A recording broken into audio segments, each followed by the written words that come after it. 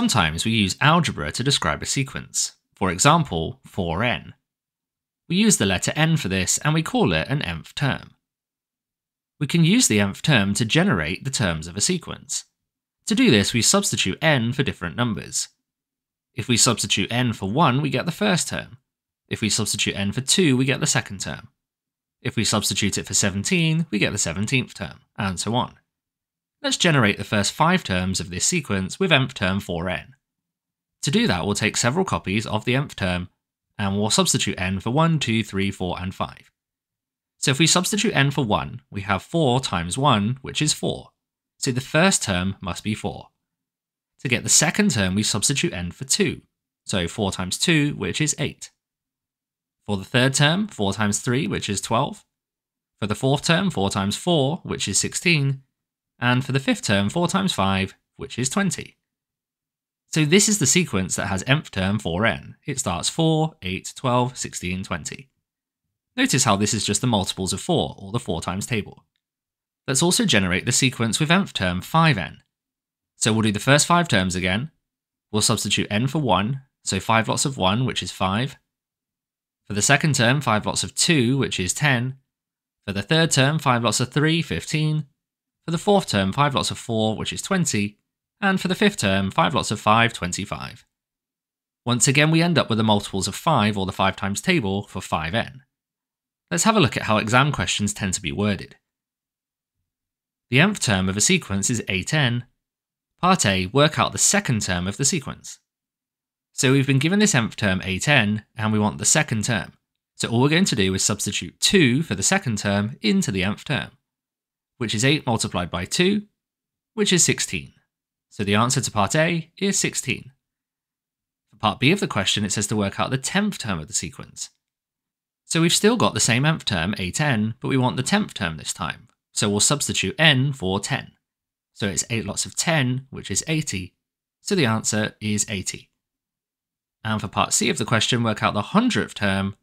So if we want the 100th term, we substitute n for 100. So it's 8 lots of 100, which is 800. So the answer is 800. Now we'll try a more difficult question. So this time, the nth term of the sequence is a little different. It's 4n minus 3. And we're going to work out the 6th term of the sequence. So the nth term this time is a little bit different. We've got this minus 3 on the end. But we're still going to do exactly the same thing. We want the 6th term, so we're going to substitute n for 6. So instead of 4n, it's 4 times 6, but we've also got this minus 3 on the end. To do this, we do 4 times 6 first, which is 24, and then subtract 3 from that. 24 subtract 3 is 21. So the answer is 21. And if we had another question where the nth term was 2n plus 5, and we were asked to work out the 11th term. So this time the nth term is 2n plus 5, and we want the 11th term, so we'll substitute 11 for n. So instead of 2n, we've got 2 lots of 11, but then we need to add 5. 2 lots of 11 is 22, so we have 22 plus 5, which is 27. So the answer is 27. In this question, we're told the nth term is 14 minus 2n. We need to work out the 4th term of the sequence. So we've got 14 minus 2n, and we're going to substitute 4 for the 4th term. This time, the n part is the second term, but we still use the same process. We just need to be careful with our working out. So we've got 14 subtract 2n, which means 2 lots of n, and in our case, 2 lots of 4. When we do this, the order of operation says we do multiply before subtract, so we need to do the 2 times 4 first. 2 times 4 is 8, so this is 14 subtract 8. And 14 subtract 8 is 6, so the answer to the question is 6. In this question, the nth term is n squared plus 4, and we're going to work out the 5th term of the sequence. So we've got n squared plus 4, and we need to substitute in 5 for the 5th term. So instead of n squared, it's going to be 5 squared, and then plus 4. 5 squared is 25, so 25 plus 4, which is 29. So the answer, 29. This next question is one that students often make a mistake on. So it says the nth term of the sequence is 3n squared, and we need to work out the second term of the sequence. So this is our nth term, and we're going to substitute in 2 for the second term. Now some students may think you need to do 3 times 2 first for the 3n, so 3 times 2, which is 6, and then because it's n squared, we square this, so 6 squared, 36. But this is actually incorrect. The order of operations says we must do indices before we do multiplications, so we're actually going to do the squaring first and then the multiplication. So we should actually write this as 3 times 2 squared. We then do the 2 squared first. 2 squared is 2 times 2, which is 4. So it's 3 times 4, which is 12.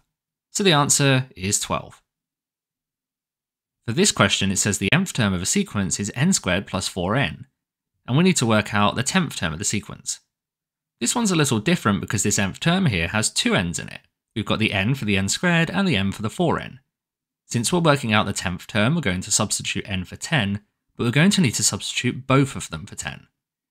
So instead of n squared, it's 10 squared, and then we need to add 4n, so 4 lots of n, which is 4 lots of 10. So we add 4 lots of 10. Now let's work this out. 10 squared is 10 times 10, that's 100, and then 4 times 10 is 40, so it's 100 plus 40, which is 140, and the answer to the question.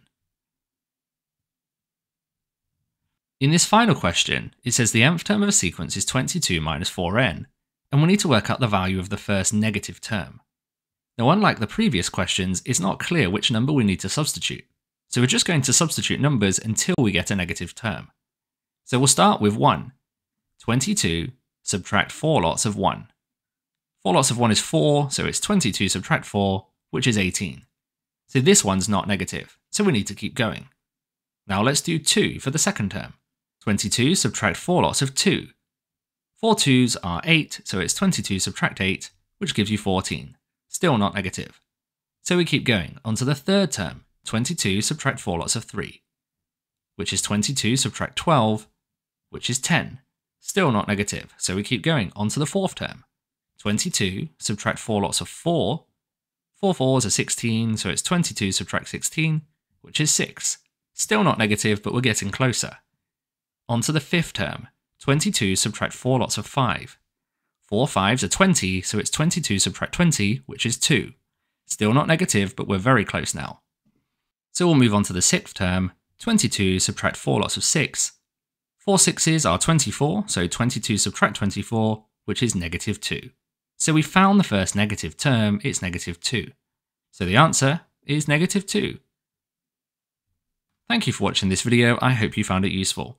Check out the one I think you should watch next, subscribe so you don't miss out on future videos, and why not try the exam questions in this video's description.